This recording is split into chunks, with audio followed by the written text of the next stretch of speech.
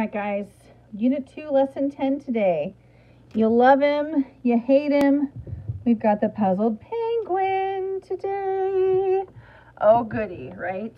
So today's going to be a little bit different. Usually we have a video that we're going to do with our lesson, but I'm just kind of making this video today so that if anybody's absent, they can still check in and see the video. But we are going to solve these, make a proof drawing, and then we're going to go to breakout rooms to talk about his mistakes. That he always makes mistakes, you guys. If a puzzled penguin has done an equation, he has made a mistake. So what we're doing today is 1, 2, 3, and 4, and we're not going to worry about these ones at the bottom, okay? So we're going to do 1, 2, 3, and 4, and we're going to do them one by one, and then we're going to go into breakout rooms and discuss what the mistake that he made is. And I'm just going to do one of these really fast with you so that you understand what your page should look like when you're finished with it. So we've got 32 plus 25. 1, 2, 3, 1, 2, 1, 2, 1, 2, 3, 4, 5.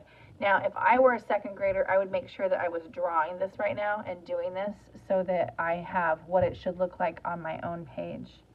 So now I'm going to count these up. 1, 2, 3, 4, 5, 6, 7. I don't have a new 10 there. And then I'm going to count these up. 10, 20, 30, 40, 50. I don't have a new 100.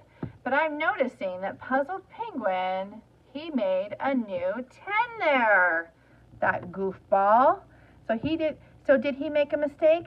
And so when I go into my breakout room, I'm going to say, yes, he made a mistake. He was not supposed to make a new 10. Okay? So that's why my answer came out different from his. And this is also 57. Those equal each other. All right?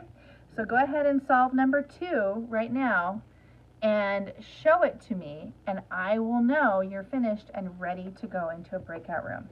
And we're going to do all these pages, and I want a picture of this page. Page 94 is where I want the picture today. All right? Let's get to work, friends. Let's solve this Puzzled Penguin's problems.